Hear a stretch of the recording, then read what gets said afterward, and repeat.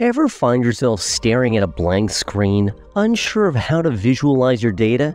This is where recommended charts can be a lifeline. It offers customized suggestions, helping you kickstart the visualization process. So, let's dive in.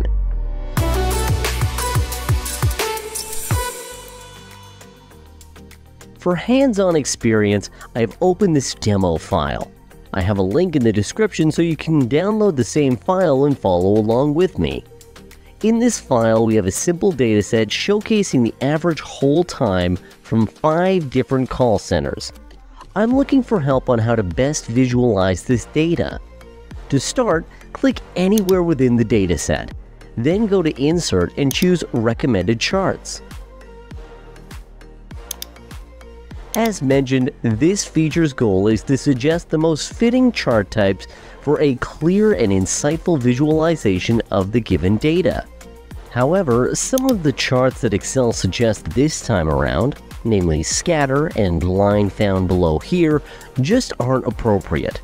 It misinterprets the first column, treating these numbers 1, 2, 3, and so forth as meaningful data points instead of identifiers for different categories.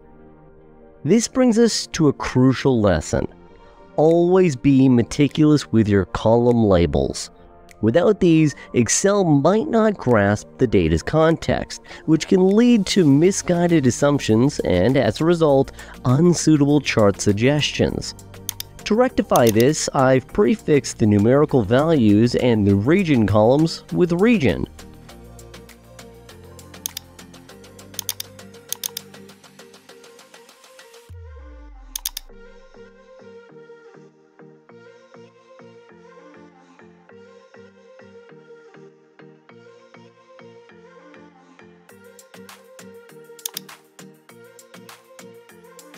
When generating the recommended charts, Excel no longer suggests the scatter plot, as it is now evident that these are not two quantitative variables.